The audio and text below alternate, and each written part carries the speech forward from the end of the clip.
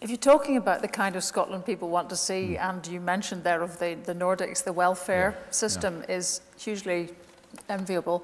And it's a different conception of welfare. It was put very well by a professor that came over recently, Jon Kvist, who said, you know, welfare is not just redistributing between different people, but across your own lifetime. There will be times where you pay in when you're economically active and times where you take out, but it's there for you across your life.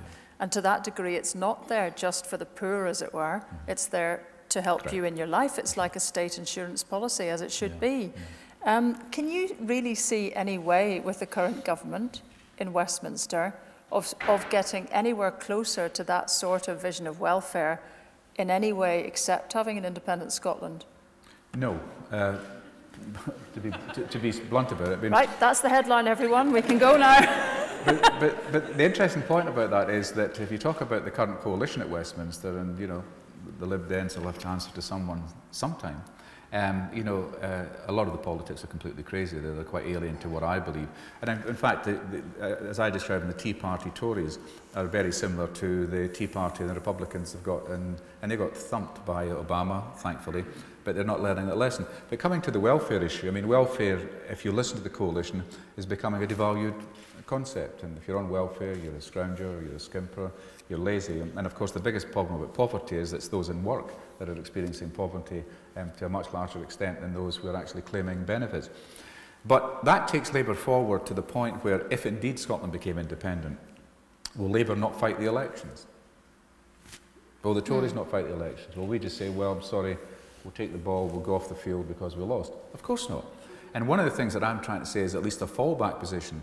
If for any reason there is a vote for independence, then Labour will have to plan for the possibility that they might want to run Scotland if they can provide a viable opposition to the SNP. And the other problem then is, do the SNP decide that their mission is over, or do they become a large-N nationalist party, which to me creates some concerns in my own mind. So there's a huge future on welfare and on every other issue, but simply just now the Labour Party does not get it. And the danger is that if there's I think if there's an independence vote tomorrow, my prediction, which is not worth much, would be something like 65-35, it would not pass.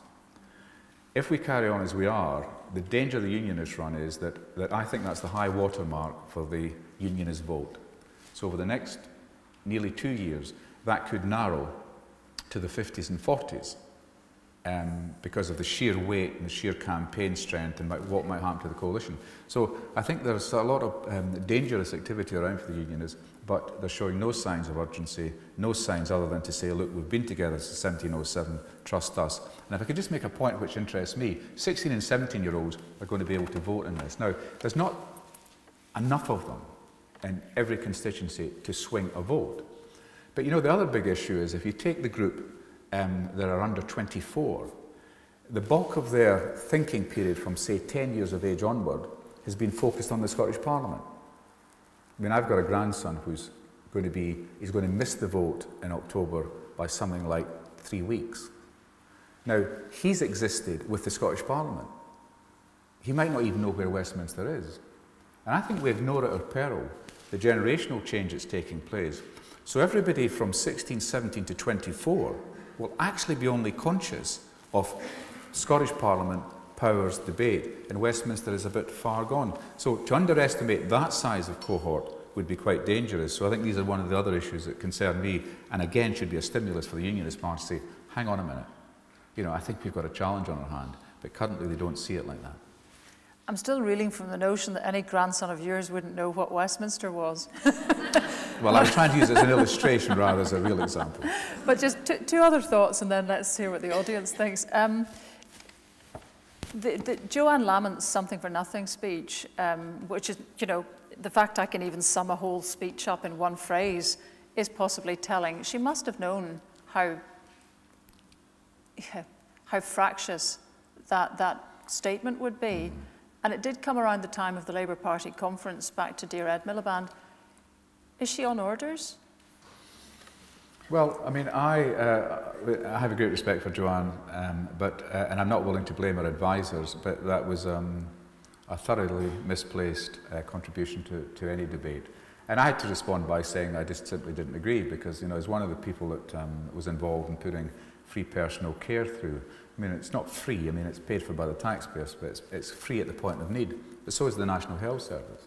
So you can't say that that's something for nothing, because essentially you pay for it, and the political priority is to provide it, and that's the essence of politics. And then we went on about the tuition fees, then we went on about the free this and free that. No, it was ill-timed, and it didn't reflect the realities, because if Labour means anything, it's got to be about a progressive, in my view, left-of-centre party that still values fairness, justice. And when you look at the whole care issue, which I think was one of the things that she majored on, you know, in England we had this scandal of virtually selling your granny, where old folks' homes were being sold off for their property value, and then we had to move some thousands and thousands of people. Now, one of the professors at Harvard made the point and said, you know, it's okay to have a market economy, but do you want a market society? You know, where we don't know the value of anything, but we know the cost of everything. And it's just a nonsense. So if Labour can't get that basic point, and you know, let me just finish on this point about that. I feel passionate in the sense that people say, well, we can't afford it. We're a rich country. Scotland's a rich country. Britain's a rich country.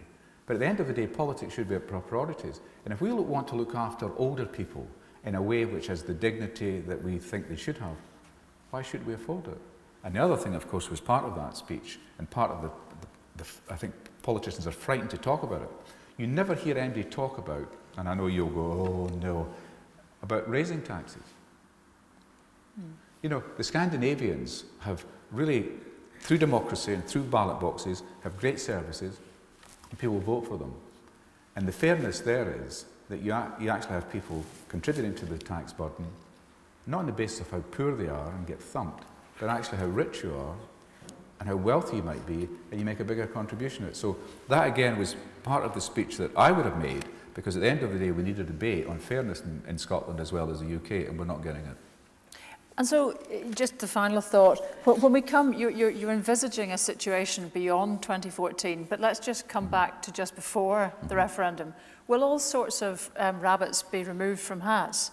I mean, will the unionists, because currently we have this ludicrous situation where David Cameron, and one must imagine Ed Miliband as well, is basically saying, show us you want more devolution by voting no. You know, that's the logical nonsense we're in at the moment. Will there be something suddenly drawn from the hat by everybody? Joanne Lamont's got her commission, Ming Campbell's reported already, David Cameron makes rumbling noises. I've just come back from Iceland, a volcano comes to mind. Will something emerge so that there will be at the last minutes a spoiler?